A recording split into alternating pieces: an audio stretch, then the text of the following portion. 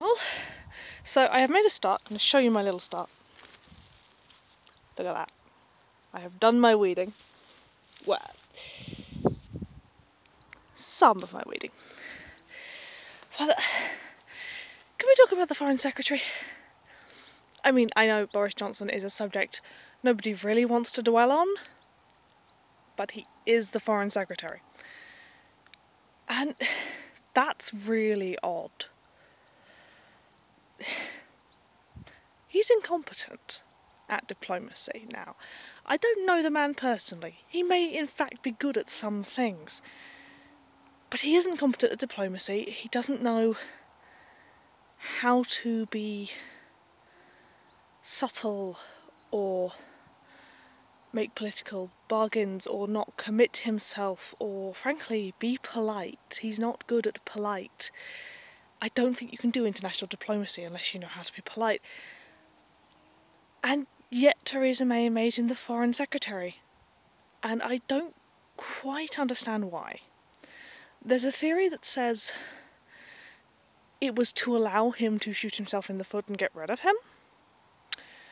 There's another theory that says better to have him inside where she can keep an eye on him than outside continuing to campaign for a Brexit that nobody really thinks even the Leave campaign wanted Brexit. They were just trying to make political hay. And then they won. Where did we go right? Why is Boris Johnson the Foreign Secretary? Some of the bumbling idiocy, I think, is an act, but only in the same way that anyone's public persona is partly an act. Some of it is he truly doesn't know what competence would look like in the role he's now in. So he's merrily running around, mostly Europe, but the world, creating havoc. And I think it's interesting that when Theresa May gave him the role, she also created a Brexit secretary, which took away from him a lot of the responsibility that you would have expected the Foreign Secretary to have in the wake of the Brexit referendum. She didn't give him that. She just gave him the rest of the job. I don't think it's a good thing that he's Foreign Secretary.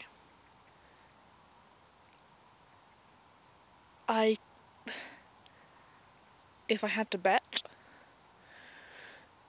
would say that none of his cock-ups have been at quite the level yet for Theresa May to get rid of him.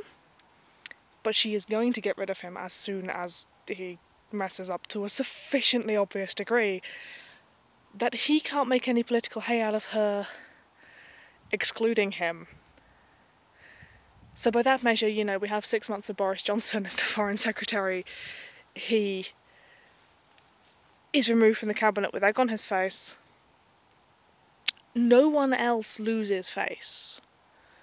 She hasn't excluded the Leave campaigners from her cabinet, and therefore from the government. She's let them have a go. They've screwed it up. She's let them go.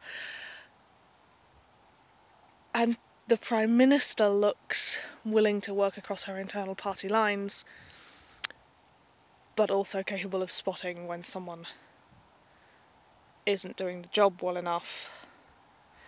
It's not a bad strategy as strategies go.